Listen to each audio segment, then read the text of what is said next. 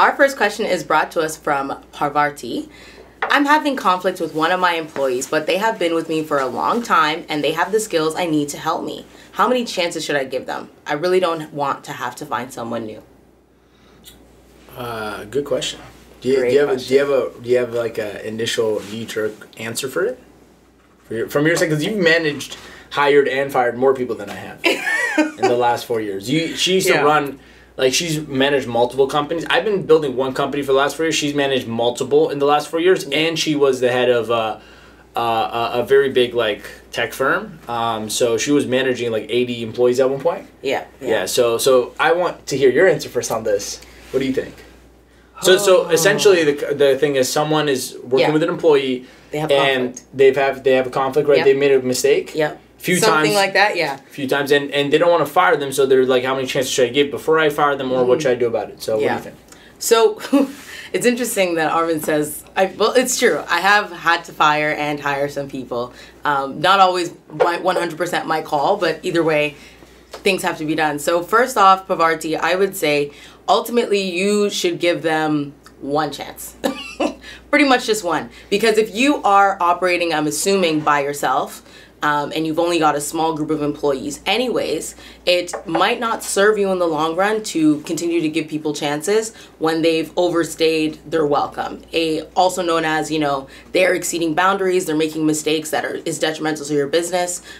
Based on what you're saying, you want to hold on to them because they're an important part of it, but unfortunately, I would say that it's not worth it. Something or a person or a situation in your business that is causing you to not have peace of mind, is causing you to worry or stress. I will say that you should not go through that for any extended period of time. You got to give them one chance, make it explicitly clear, this is my business, this is my livelihood, this is what I'm building, and I want to give you the opportunity to be here to build this with me. But, if they're going to put your business at risk by making mistakes that are detrimental to your business, and we're not talking like little mistakes here and there. Like, I hope you're not making this decision based on the fact that, like, maybe they had a bad day. They forgot to put paper in the printer. Yeah, like don't fire somebody off of minuscule things. But based on what you're saying, it seems like it's kind of a big deal circumstance. Can you give an example, Jay? Like, because by the way, if you guys want like direct coaching on things, then instead of asking contextual questions like, this kind of thing happens, what should you do about it? Tell us an exact scenario and say, what would you do?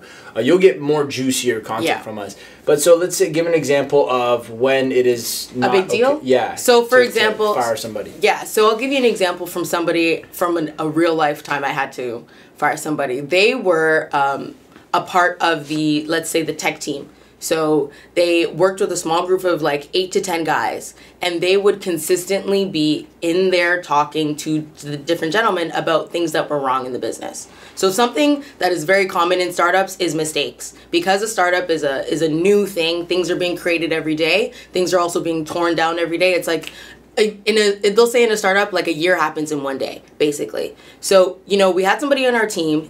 We had somebody on our team who was basically just kind of being a negative force, coming into the office every day, saying things like, oh, this is bad, oh, we got to do this again, oh man, why is this a part of our job title, blah blah blah blah blah blah blah blah blah, just like consistent complaining. And when he was, let's say, one of the bigger developers on this small team of guys making a website, for example, so if you have one person, one negative energy, one negative voice in a group of a small team, that negative voice will start to become much louder. So he or she will start to influence the group on a bigger scale. So that was an example of one where it was like, if you do not nip this in the butt as fast as possible, it could spread to other people and start to spread the bad energy that you do not need in your business on the ground floor. So that's a scenario where somebody is like violating a culture. Yeah, violating a culture. What about a scenario where someone does a mistake? Like, it's not that they're a bad person. But yeah. So like a financial mistake, we're thinking, like an email.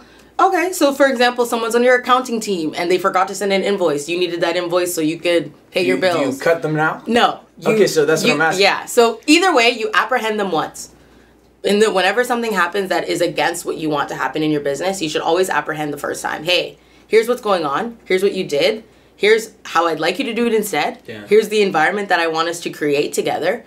you have this opportunity to be a part of my business as I'm building it. I want you to be here. I want you to do things better in the future. Here's how we can work together. And then you have an open conversation about what actually happened and what you'd like to see instead.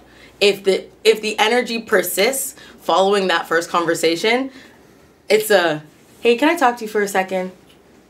Closed door, this isn't gonna work situation. For me, at least. Yeah. I think in a startup it's really, really important, and you don't really have the leeway to, you know, give so many chances, especially if they're gonna be detrimental to your business in the long run. But that is just my personal opinion.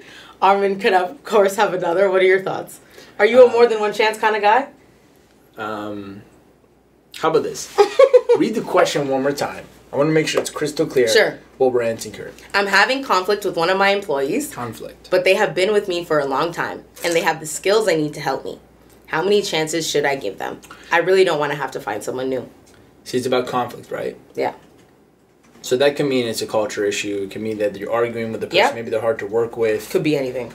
And that, you know, there's a harmony issue. Mm-hmm. That's a big deal. So when there's disharmony in the team, that's the biggest issue you could have in a team where there's disharmony. Because disharmony disrupts the flow of creativity, of customer service, of work ethic, everything. It literally, imagine at home, like when you're at home and there's an issue between you and someone in the family, it disrupts the entire dynamic of the family. So what I'm going to first say is that Jeanette is right in certain scenarios, because when you reach a certain point, you cannot afford to have somebody that is costing you, that is not willing to like fix it and doesn't care as much as you do. If you have people on your team that care less about getting better than you do for them to get better, then they start to turn into a liability. And really it's just a sign that they don't want to be there. Yeah. So someone who doesn't want to fix it after the first chance or whatever, clearly their desire is not strong enough to be there. Maybe you're doing them a favor by letting them go, and yourself, because not only is it better for you, but also they can go and find something that they genuinely care about, that they wouldn't want to keep messing up on. So that's one thing. However, there are scenarios where that method probably isn't the best. And in this case scenario, I think we're both right. I'm just going to give a different perspective on it. Sure.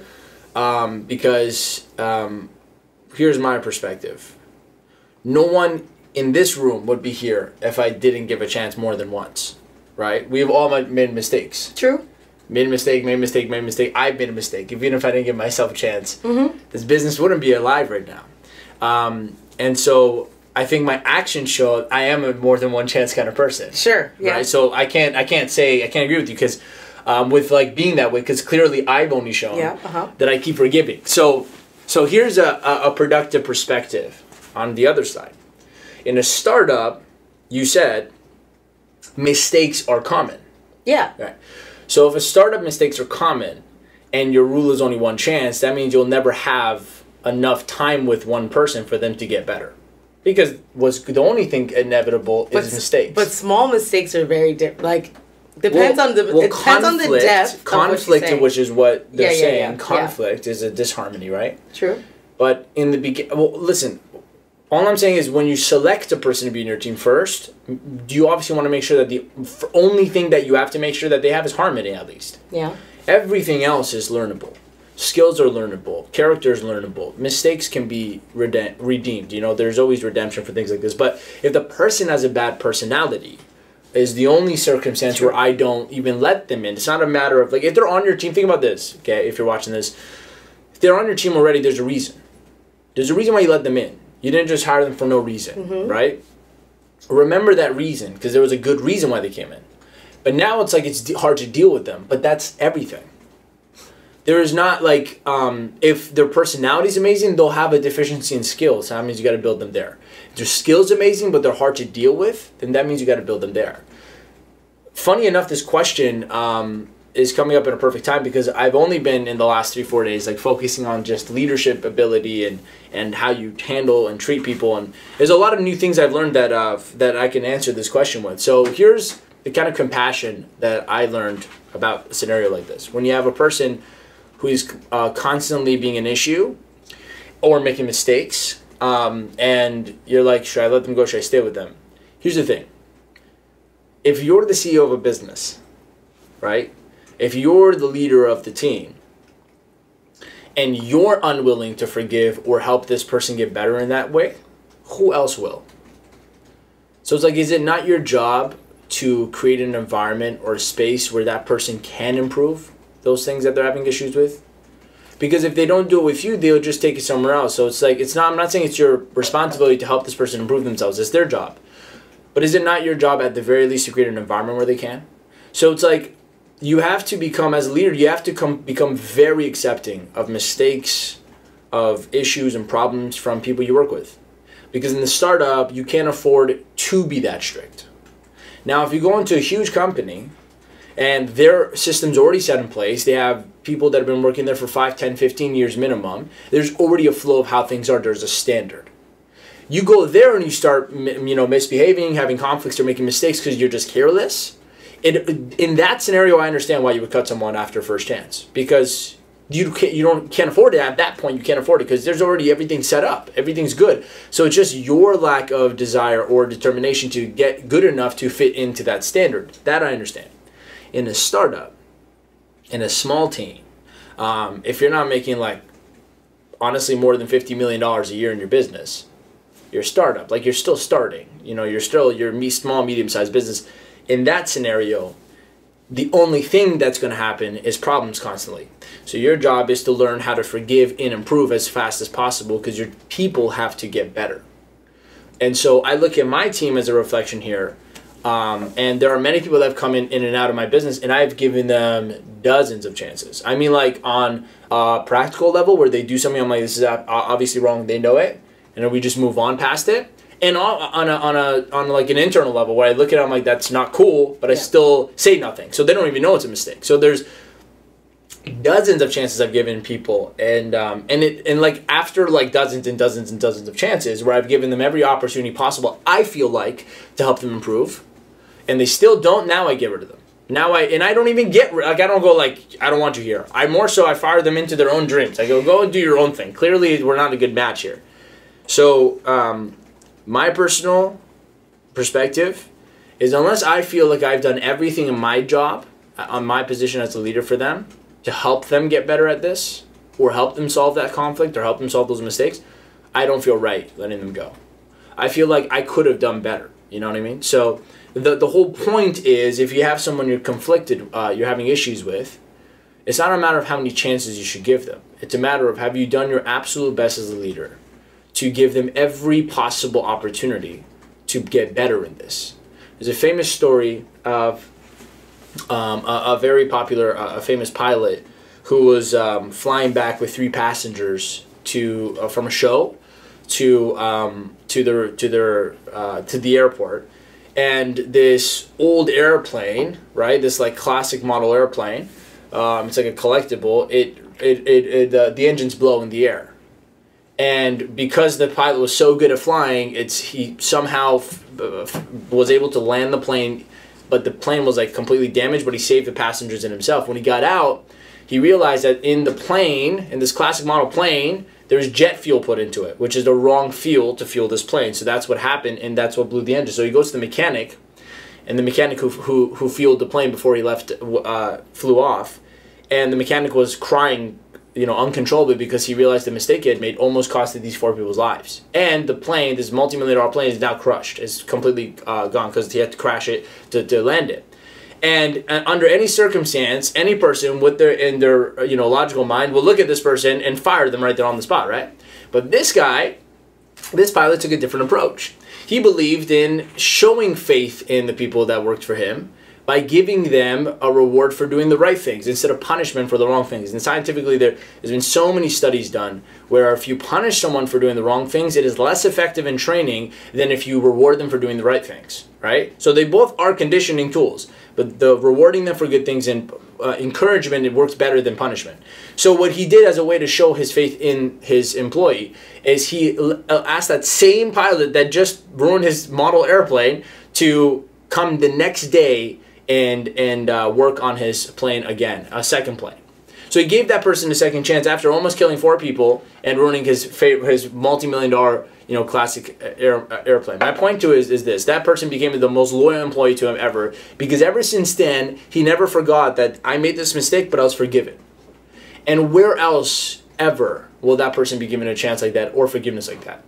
And so your ability, your capacity to believe in your people so much that you can see the good in them no matter how bad they're being, your ability and your capacity just to forgive and give a space where this person could grow, is, I think, the capacity of how great of a leader you're going to become in your business.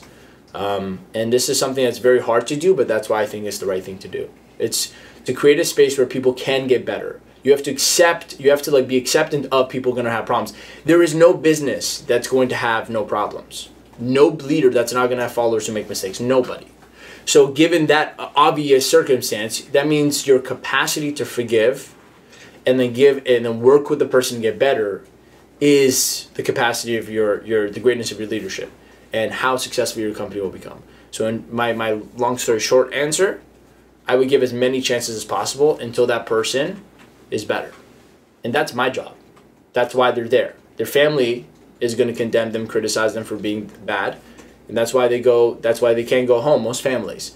Their friends aren't going to do this for them, right? Friends will come and go.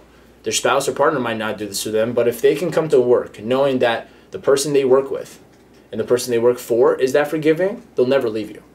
So it's a matter of what's your goal. Do you want to create a culture of loyalty, of long-term relationship, of people that are willing to die for you in the mission? That's the kind of leader you have to be. If you're not looking for it and it's more of a small business that's your goal, then getting rid of people after one chance makes more sense. It's really up to your goal.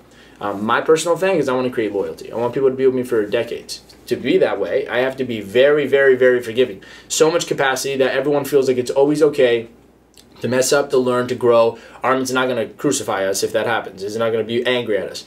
But see, I still sway off and become volatile on this. So I have to keep grounding myself and go, man, if I wasn't given chances, I wouldn't be who I am today. I have mentors that on multiple occasions should have stopped mentoring me because I was being disrespectful. Maybe I was being ahead of myself. My ego was out of control. But they still forgave me. They still allowed it. They still allowed me to grow. They understood I'm growing. So my response to you is this: it's not about how many chances should I give before I let them go. More so, you ask yourself, are you, first of all, are you doing your best to know everything? Have you tried everything in your power to help this person understand and learn and grow? Not to tell them they're wrong, but to give them a space where they can feel like they can fix this conflict with you or with whatever. And also, just accepting the fact that everyone's going to have problems.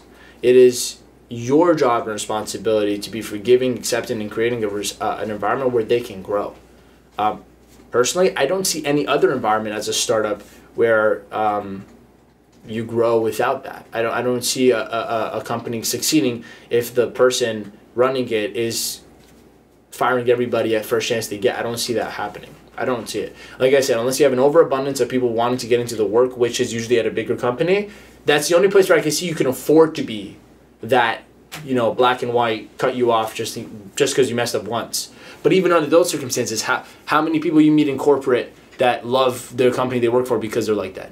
Not a lot. The most thriving companies today are forgiving, accepting, and there's so much more humanity in the culture as opposed to, mechanical, like you messed up, you're out. So really just the entire world is moving towards a place where capacity of understanding and forgiveness is becoming more popular than, how many chances should I give you before I let you go? Remember this, the people working for you, they're working for you, not against you. Remember that. So when they make a mistake, they're not here to hurt you. But when you condemn or criticize, or you turn around and you're like, I got to give you another chance, you make the person feel like they're working against you. And they're spending more time with you than family, than friends, than anything else. If they're working full-time with you, they spend more time at work than anywhere else in their life. So at the very minimum, you could at least make them feel, and remember yourself, this person's here because they want to be, they want to help, right? They want to help. Now, if you know they don't, that's the circumstance where I go, you don't want to be here, so I don't want you here. But the only circumstance where I fire somebody is when I feel like they don't want to be here anymore. And I make sure I've done everything in my will to make sure that they want to be here, that they enjoy it, and there's no reason why they want to be here. And if I know that I've done everything in my power, genuine inside, being honest, that I've made an environment where there's no reason why they want to be here, and they're still being disharmonious or still finding reasons, Then in that case, I go, you don't want to be here, so you're finding ways to get out. It's like being in a relationship where you're always fault finding with the other person. You're saying they're like this and they do this and they do. Well, if the other person is being absolutely amazing to you and you're still finding reasons why they're not good, that means you don't want to be with them. So you're subconsciously creating issues with them in your mind so you can justify why you should leave. And that's an employee that doesn't want to be there anymore. In that case, the responsible thing to do as a leader is to release them from their misery. Hey, I feel like you don't want to be here anymore. And I've had those kind of let goes. I've had them. And you know what? Those people went on to do bigger things and better things than they were doing with me. But when I know I'm not doing my best and I know I could be doing better and the person wants to be here and there's reasons that I'm the cause of why they're having conflict, I fix that. And if I fix that and they're still like that, then I let them go because they don't want to be here, not because they're bad. Not because I give you too many chances. It's not like that. It's more forgiving. My thing is, make forgiveness a cool part of make it a cool thing in your culture. You know, everyone needs to mess up. The only way you get better is if you mess up. The only way you get better is if you mess up. You can't succeed unless you fail. You can't be great at something unless you're bad at it first. So how do you expect to grow a culture or a team that gets better? Every person in this room sucked at what they do now when they started. Every person. Imad couldn't even talk to me about 2 parts of a funnel when I first. He didn't even know who Tony Robbins was. And I'm in the industry of Tony Robbins. Right? Isaiah had no idea how to just take a simple font and put it at the top of a video on Keynote. He didn't even know what Keynote was. Right? Lauren didn't know what different types of copy was. She just wrote blogs. So she didn't know you could sell through copy. Like there's so much, like some words she she didn't even understand or know what it was. Right? And Jeanette came with a ton of different experiences. I had to relearn, re-engineer how Jeanette looked at managing people and like productivity. Like everyone sucked at it. When I started, I was terrible. I was terrible. Everybody is bad when they start. So expect them to make mistakes. Expect their not conflict with harmony. That's different. But I already told you what to do with that. But yeah. Mistakes? What do you mean? Like that's the part of growth. Like you're all supposed to make mistakes and learn. It is not the mistakes that define whether the person should be there or not or who they are. It is the response to it. It's how they handle it and how you handle it that determines the success of your business. Varti, huge points there. Huge, right? If we're talking conflict, I think my answer might be a little bit more aligned. I agree with you. If we're talking like mistakes, small little mistakes. Even big mistakes. Sure. I'm talking mistakes though. In general. Yes. Mistakes are necessary. Yeah, of course. They're learning ground. Create a culture where it's okay to make a mistake is what I'm trying to say. But creating conflict, Pavarti, if they're coming through and creating conflict, it's a different ball game there. There's an old age proverb. If the cat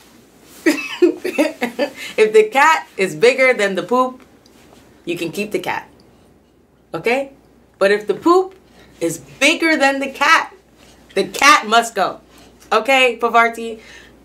It's a super wise proverb. Remember that. And I'll give you a personal example. I know I'm hard to deal with at times. So I know I'm the cause of conflict in my team with somebody. I know that. As soon as I know that, I own it because my ego doesn't let me in the moment. Eh? In the moment, you have to kind of defend yourself. Everyone becomes defensive. But after, when I reflect, I go, man, I'm the problem here. Because I remind myself again, no one here is working against me. They're working for me. They're working for the vision, for the goal. So what the hell's my problem? Why am I creating an issue with this person? Or I become unbearable to work with. Have you ever thought about that? See, most leaders turn around and say, if I only had good people. Well, the people are turning around and saying, if I only had a good leader. That's true. Right? Like, it's like, how do you not know you're the cause of conflict? Right? So a good way to find this out is asking openly with no ego, feedback. Hey, what's the problem? Me and a few members of my team last week had a very open discussion about how I am and how it's hard to work with how I am and how some parts of my personality make it very difficult to cooperate with me in certain scenarios. And I'm like, true story. I didn't know this. And funny enough, ironically, I was being exactly the way they're saying I'm being in that conversation about how I was being. So it wasn't until I walked away, I looked at everything, I go, man, I'm like this. It's actually terrible. If I worked for me and I was like this, I would be exactly acting like them. And then, like, it's just the awareness. Like, I'm saying they're like, I almost become humble. Like, I could almost cry out of, like, how grateful I am, because I think they're still here, still dealing with me, still being courteous and respectful. And I'm like, and I'm giving them every reason to have an ego with me or an issue with me. So I'm like, I'm the cause of conflict in this scenario, right? Because why would they, in their right mind, come if I was being a great person to them and to everybody? Why would they come and do that? They're not. So no one in my team has their own ill intention. That's how I know first, right? And then you got to make sure of that in your team.